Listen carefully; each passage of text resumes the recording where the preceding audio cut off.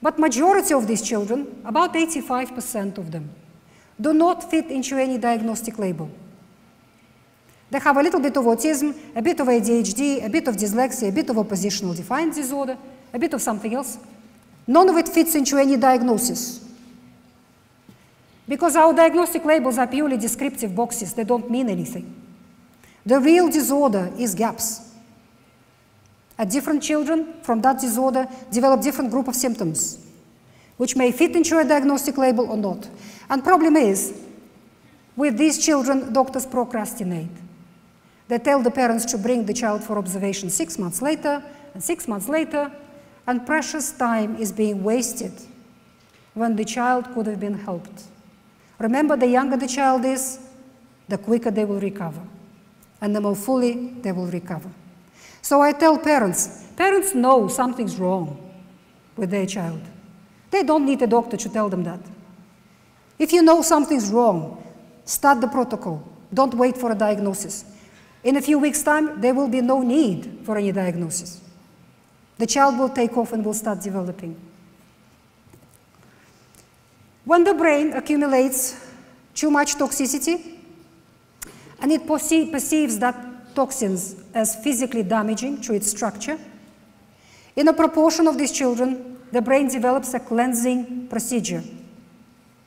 It sends one electric discharge through and cleans the whole lot of toxins out.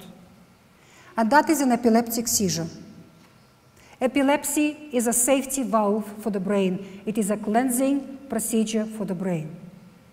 The last thing these children need is another toxin added to the equation in the form of anti-epileptic medication. Because all anti-epileptic medications, one of their major side effects is epileptic seizures. They cause seizures, epileptic medications. There is a small proportion of children who have very dangerous forms of epilepsy, when the child can die. They have to go on medication. But vast majority of children are not in that group, more than 90%.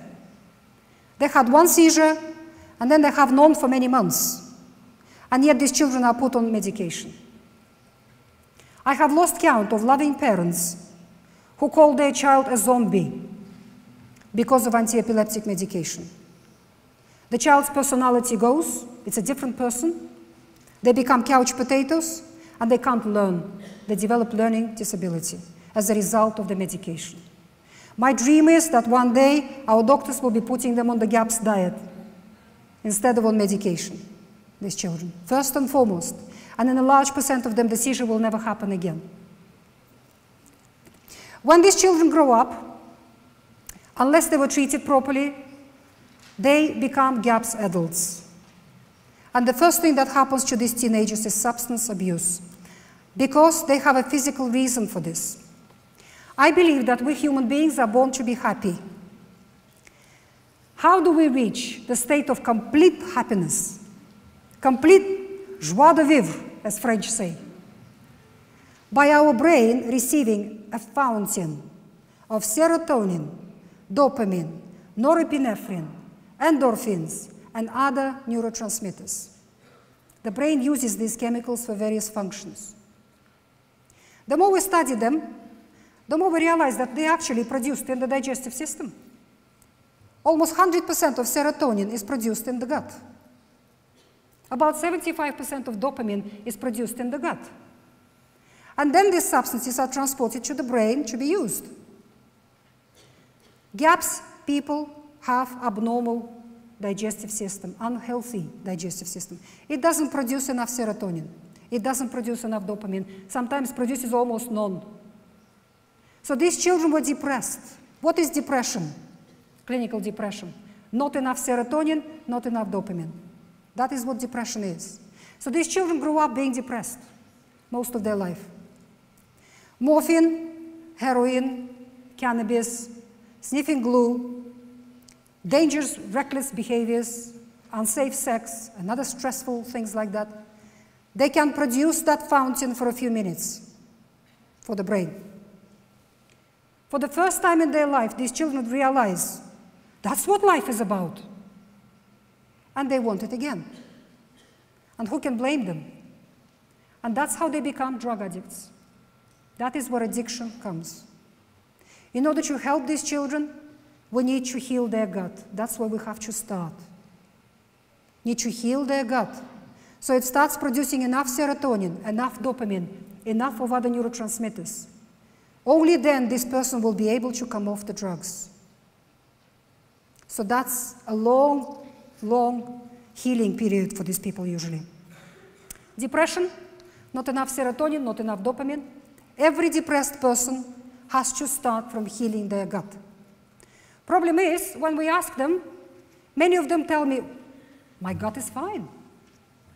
No diarrhea, no constipation, no pain, no gas, nothing. I'm all right. But then when we do the test of their gut flora, we find that it's abnormal. Why is that?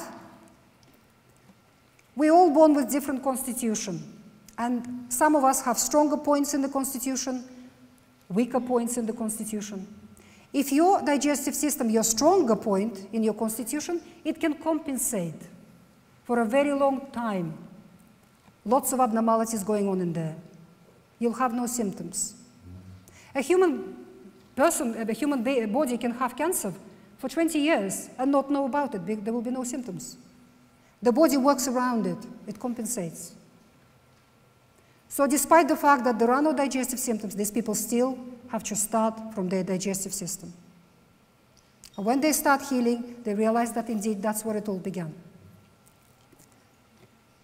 Eating disorders, I have a chapter on this subject in my book, which covers it very well. Anorexia, bulimia, and other eating disorders which are becoming very common in our modern world. Obsessive-compulsive disorder, manic-depressive disorder, and the king of them all, schizophrenia.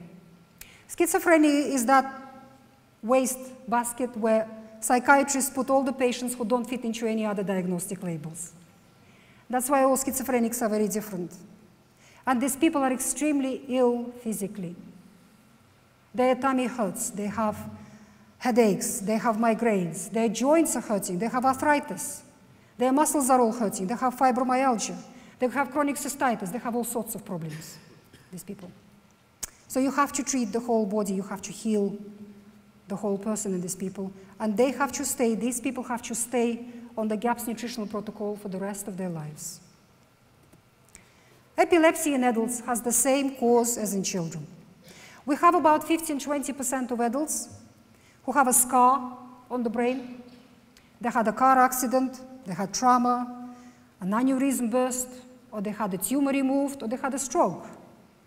And this scar on the brain can produce epileptic seizures. But I find that even in this group of patients, the seizures either stop or reduce in severity or reduce in frequency when they go on the GAPS nutritional protocol. Because we subtract a huge amount of toxicity. You have to understand that more than 90% of all toxins floating in your blood come from the digestive system. Make no mistake, that is the center, that is the major source of any toxic in your body. Once you fix that bit, the body can deal with the rest. Gut and physiology syndrome, that is the rest of the body. All digestive disorders are GAPS conditions, all of them. In fact, you cannot develop a digestive disorder without damaging your gut flora first. You can never develop cancer in your digestive system unless you damage your gut flora first. Because the healthy gut flora will not allow anything to happen in your digestive system. Unfortunately, vast majority of people in the Western world have abnormal gut flora. What happens in irritable bowel syndrome, IBS, is a very common condition. In fact, about a third of all patients coming to family doctors in Britain are people with this condition. Extremely common. Needs to be renamed gut dysbiosis. That should be the name for it. Inflammatory bowel disorder, that is Crohn's disease and ulcerative colitis, pouchitis, and some other less common disorders. What happens here? Toxicity accumulates in the wall of the digestive system. Toxins from the abnormal flora. Toxins like to attach themselves to proteins in the human body. They attach themselves to the molecules of proteins. And that changes the three-dimensional structure of that protein. Your immune system goes around the body surveying it all the time.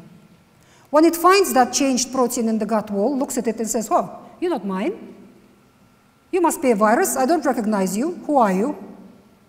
And first it will use a non-specific response, quick, immediate response, and that is inflammation. First it will cause inflammation in the gut wall, which hurts, which is painful, can cause abnormal stool, and various other symptoms.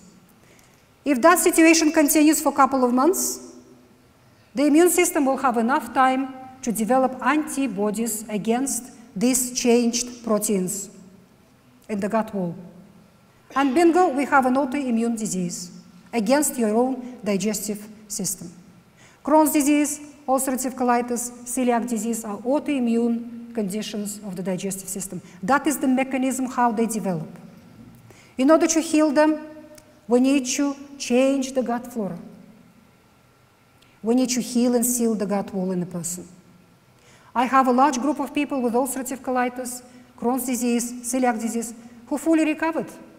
They're curable, all of them. Our mainstream medicine is in the business of controlling symptoms, not in the business of curing anything. That is why they believe that these diseases are incurable. They are curable. But we have to work with nature, not with drugs. Autoimmunity. All autoimmunity is born in the gut.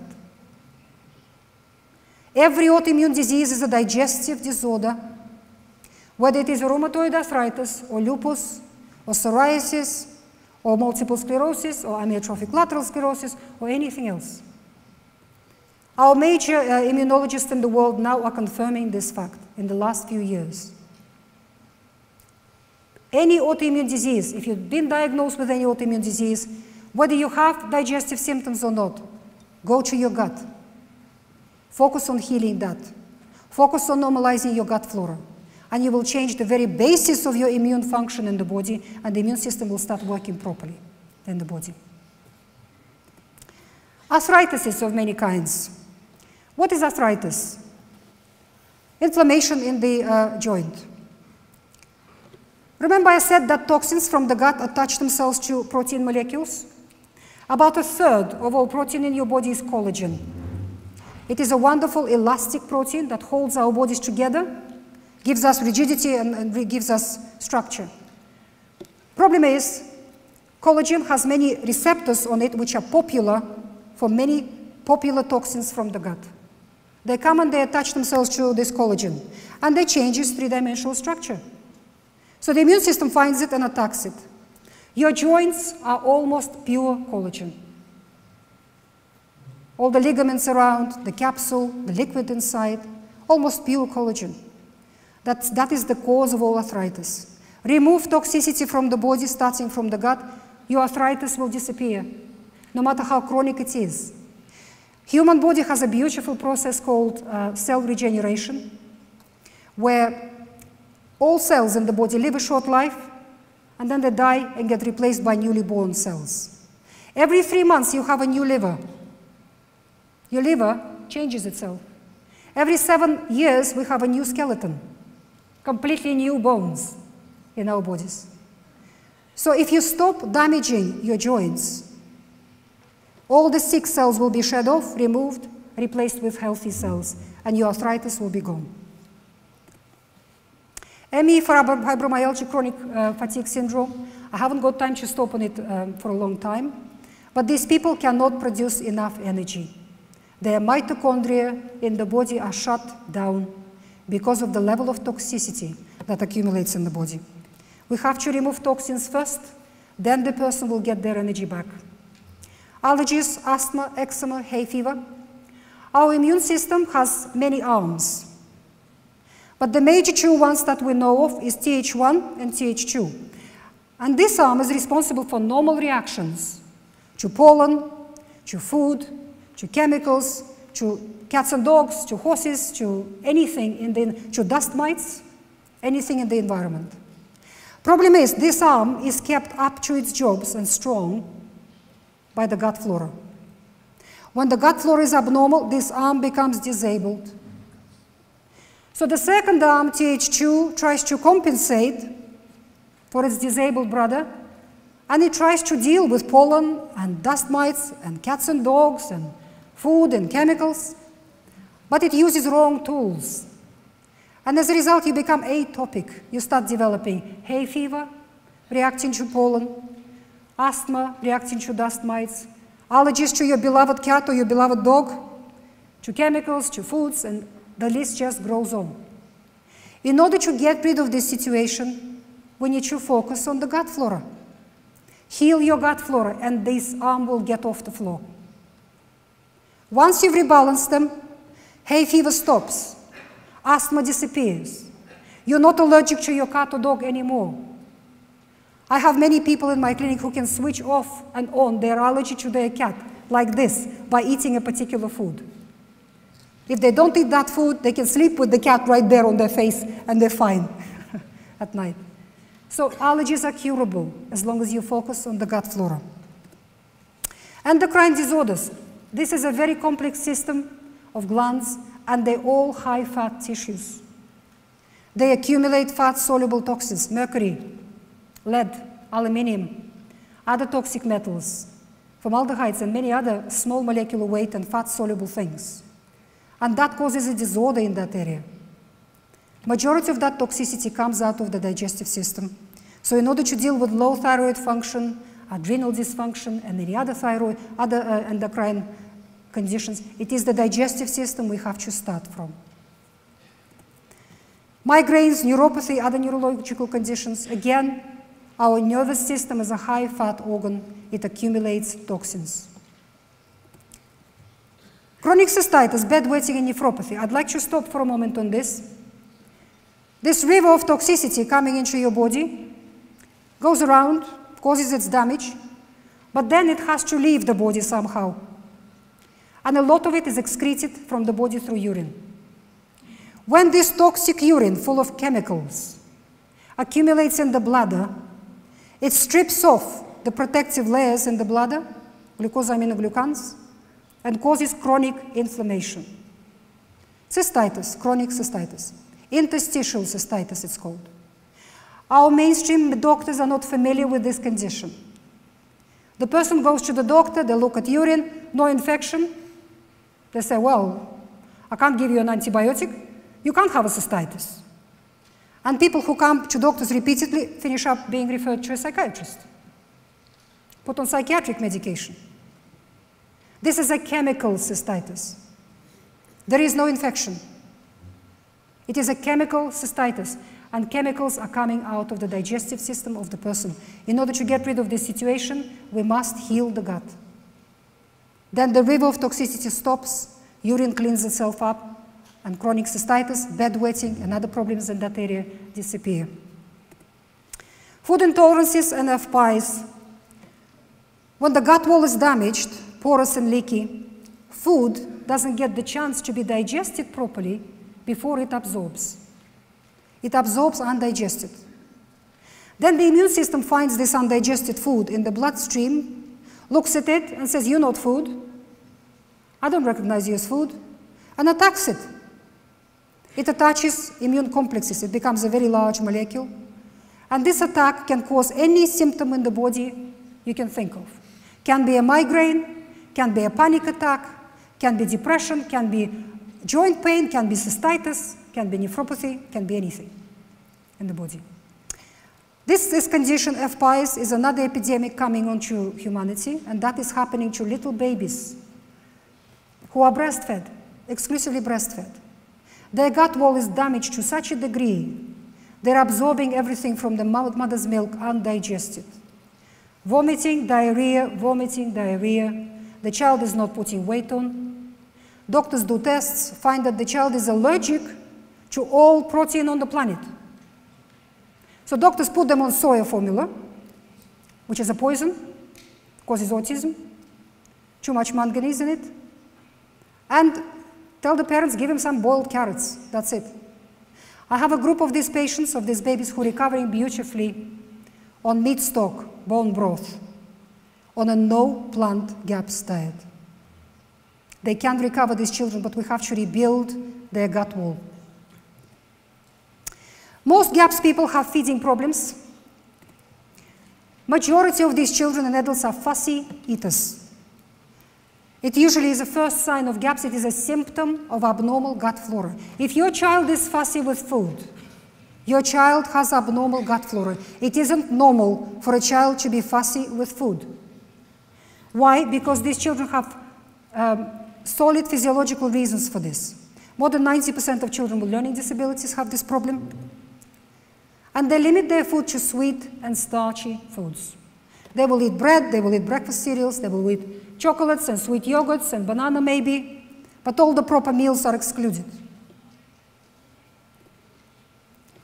What is happening in the child? The child is trapped in a vicious cycle of cravings and dependency for the very foods that harm them.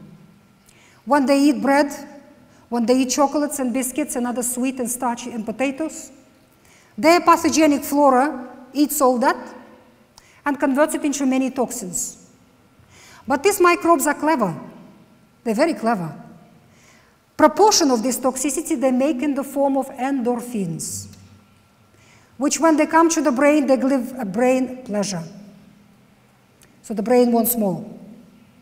These children are drug addicts.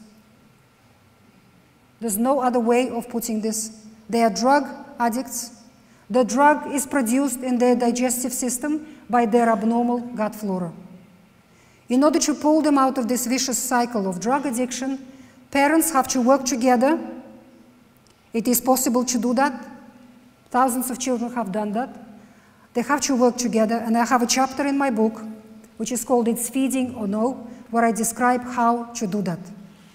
How to get your child out of that drug addiction. The drug is sugar. The drug is wheat. The drug are those biscuits and cakes and crackers that they're eating, and breakfast cereals that they're eating. That's a behavior modification technique. So, the treatment of GAPS. How do we treat it? We treat it with a GAPS nutritional protocol, which is a program. The most important part of that program is the diet, because it is a digestive disorders we're talking about. Your digestive system is a long tube. What you fill that tube with has direct effect on its well-being. So diet has to be the #1 treatment. It is the most important treatment. I haven't got time to stop on it in detail, so I'll just flick through this. These are the foods we avoid because they are very difficult to digest. Human digestive system, in fact, has not been designed to digest them well, and we get virtually no useful nutrition from them. These are the recommended foods. That is what we're actually eating on the program. These are the foods that human digestive system can break down well, and they are the basis of building our human bodies. Our heavy brain, something happened, our heavy liver, our heavy lungs, our heavy bones. These are the building foods for the human body. Meat and fish stock provide glucosaminoglicands, provide those sugars that Lucas was talking about, provides glucosamine, collagen in large amounts, gelatin and other things. And these substances happen to be is what the cells in your gut wall are made from. The cells that line your gut wall only live a few days.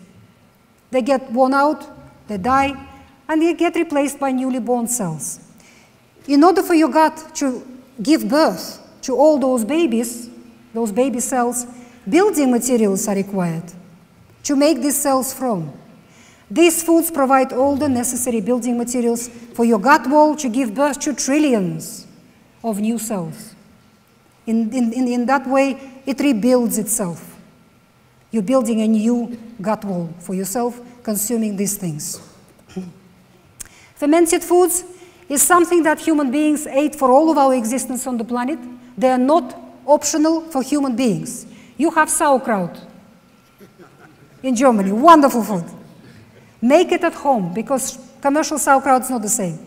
Grow your own cabbages, make it at home. Why? Because for most of our existence on the planet, we didn't have refrigeration. And we didn't have supermarkets where you can buy everything. Food was seasonal. So when your cabbages grew in September, if you don't do something with them immediately, they will rot and you will be left without cabbage for the rest of the year. So what did people do? They fermented it. Fermented cabbage can last for 5 years without spoiling. All over the world, in all traditional cultures, people fermented meat, fish, milk, vegetables, fruit, grains, beans, anything can be fermented. And fermentation pre-digests the food for us, so it's easy for our digestive system to extract nutrients from there.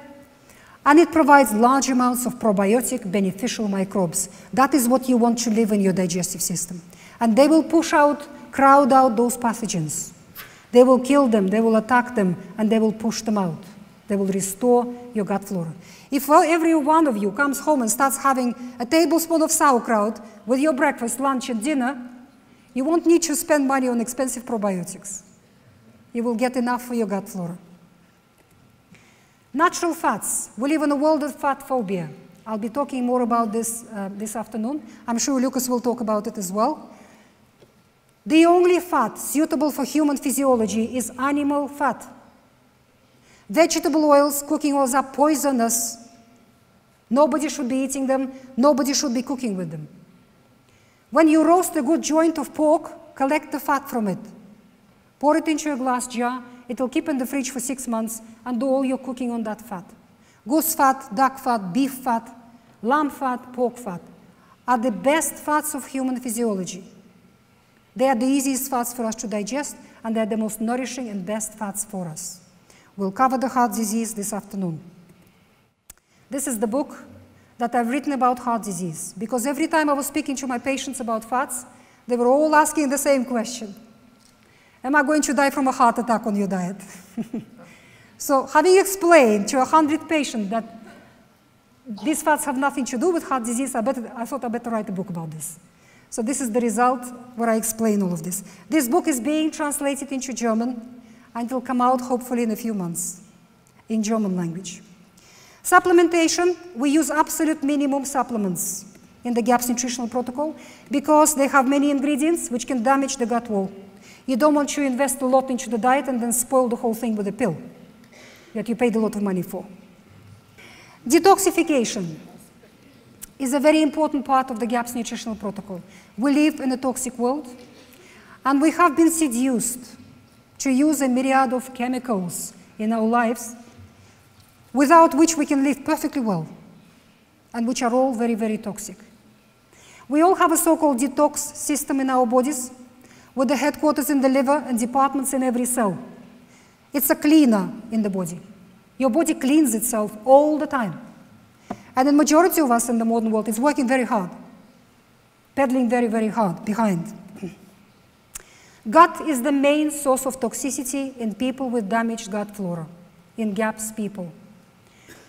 We get rid of that source of toxicity with the GAPS nutritional protocol. The diet will heal and seal the gut wall and change the gut flora in the person. So that source of toxicity gets removed. While we're working on it, it doesn't make sense to add more toxins for your detox system to deal with. So we need to reduce the general toxic load. Number one thing that has to go for every GAPS person, all chemicals in the house. Your bathroom needs to be swept clean. All those colorful bottles need to be thrown away. Your laundry detergents, your dishwasher powders, your cleaning chemicals in the house, your lotions and potions, your makeup, your hair dyes, your shampoo, your creams, and so on. Chemical industry is self-regulated, which means it is not regulated. They have produced more than 80,000 chemicals to date which do not exist in nature. Our bodies are not programmed to deal with these chemicals. They don't know what to do with them. They absorb in seconds through our skin, through our mouth, everywhere, and they finish up in the bloodstream, and they avoid the liver.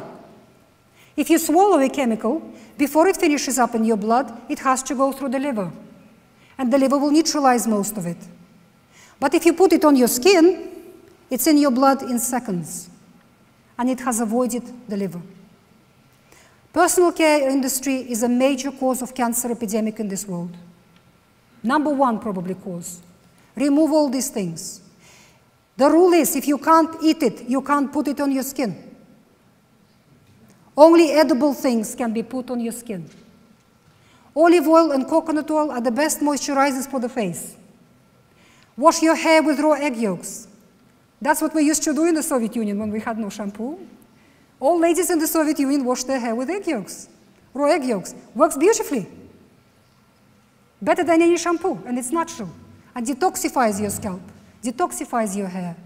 Brush your teeth with olive oil. Have a dish of olive oil in your bathroom. Dip the brush in it, brush. That is an Ayurvedic procedure from the ancient Indian medicine. It detoxifies the mouth, removes dental materials, removes toxicity stored in your gums and everywhere else. It will make your mouth healthy altogether if you brush your teeth instead of toothpaste, with an olive oil. The human body must not be washed with any chemicals at all. That is an anathema to human body. Your skin works very hard to produce oily secretions, to create a habitat for your skin flora. Your skin is richly populated by its own flora. And this flora has to be healthy and balanced. And in order to be healthy and balanced, it needs a habitat. Every time you use a shower or a soap on your skin, you're washing the habitat off. You're damaging your skin flora. And you're leaving your skin open to invasion by pathogens and to drying out. That is a major cause of eczema and psoriasis and all other skin conditions that people suffer from. Do not wash your body with any soaps. Just plain water is quite enough. That is very, very important. Juicing is an important part of GAP's nutritional protocol. Juicing has been shown for the last 100 years to be one of the most effective things for removing all kinds of toxins out of the body. In order to remove 1 molecule of mercury safely out of your body without causing damage on the way, shuttles have to be attached to that molecule. Proteins, amino acids, enzymes, minerals, vitamins. Only in that form, that molecule of mercury can safely leave your body without damaging you. Juice provides substances which will wash out mercury out of your brain, out of your fat tissues, because it's a fat-soluble stuff. And then it will provide all the shuttles to remove that molecule out of your body safely. A lot of chelation protocols on the planet just redeposit mercury somewhere else in your body because they do not provide enough shuttles for mercury to leave your body safely. We do baths with Epsom salt, sea salt, seaweed, and bicarbonate of soda every night. My patients have to take a bath every single night. These things pull toxins out into the water and contribute nutrition through the skin. Remember, our skin absorbs everything. It's a sponge. And you, in Europe, you know that there are traditional spas all over Europe where people bathe in mineral waters and other special waters and medicinal baths. That's what we're trying to basically copy with these baths at home. Sunbathing is absolutely essential. We live in a world of sun phobia. As other speakers were telling you, we are solidified light. Every time we sunbathe in the sun, we need the full spectrum of the sun, whether we see it or not. You are normalizing healing on the atomic level, on the molecular level in your body, on the level of tiny energies in every molecule, every atom. Vitamin D is a sunshine vitamin. Vast majority of Western population are severely deficient in this vitamin because people are afraid of the sun. Sun is a major source of this vitamin. We have to sunbathe to get it because food provides actually very little of vitamin D. It's hard to get enough from food. We must be in the sun to get enough. Lots of other things the sunshine does for us. I haven't got time to stop on it, but just take it. The idea that sun causes cancer was proposed by some little dermatologist in America, of course. And you know who heard that idea? Chemical industry. They started producing their lotions and potions, and they educated our Western governments and the whole population that sun causes skin cancer. There is no proof that sun causes skin cancer. It does not. It prevents it and it heals it. What causes skin cancer? The same things that cause all other cancers, all the chemicals that we filled our bodies with, electromagnetic pollution and other pollution. As the detoxification system recovers in a person, toxic metals are removed naturally without chelation. I have family after family coming to me with autistic children, and the tests show that the child has lead and mercury and other heavy things in the body. I tell the parents, we'll do nothing about it for a year. We will work on restoring your child's detox system. Because in all these patients, the detox system is broken down. Because of the sheer level of toxicity coming from the gut into the liver, the detox system is broken down, it's not working. The person is accumulating toxins. Once the detox system recovers and starts working, it removes these things out in ways that our science hasn't even discovered yet. It's an extremely powerful system. In more than 85% of these children, when we retest a year later, metals are gone, and we did nothing about it. Lead is gone, mercury is gone. We didn't have to chelate. We didn't have to do anything about it. This is my book. As I say, it's been translated into 15 languages altogether. Russian translation has just come out, I'm happy to say, and the majority of the European languages are covered. And there is one here in German. This book hasn't been translated into other languages. I have been receiving letters from people from all over the world for years. People who haven't had any consultations with me or anybody else. They just bought the book, they followed the book, and they got the results. And these letters were so moving and so powerful, I published them as a book. I got permission of these people, and I published it as a book. And all kinds of conditions are covered there where people recovered from them. If you speak English, please read this book. It will give you inspiration, it will give you hope. From chronic fatigue, fibromyalgia, multiple sclerosis, all the mental illnesses, to narcolepsy, to alcoholism, people recovered with this protocol. Because all diseases begin in the gut. Once you put your digestive system right, once you put the soil in your digestive system right, your gut flora, all life on our planet begins from soil. Topsoil is the beginning of all life. Our industrial agriculture is destroying it on enormous scales. The very beginning of life is being destroyed, the very basis of life. Our gut flora is the soil inside us, and the roots of your health are sitting in that soil. You are the plant, and your roots are in that soil. So once you take care of your soil, everything will grow well, and your body will be healthy. This is my website and my blog. I've been training health practitioners for the last several years, and we have more than 1,000 certified GAPS practitioners around the world. So if you need to work with a practitioner, please go on my website. You will find somebody local to you. Many people work via Skype and phone, as well as in person. So these people will be able to help you to implement the protocol. Thank you very much for listening.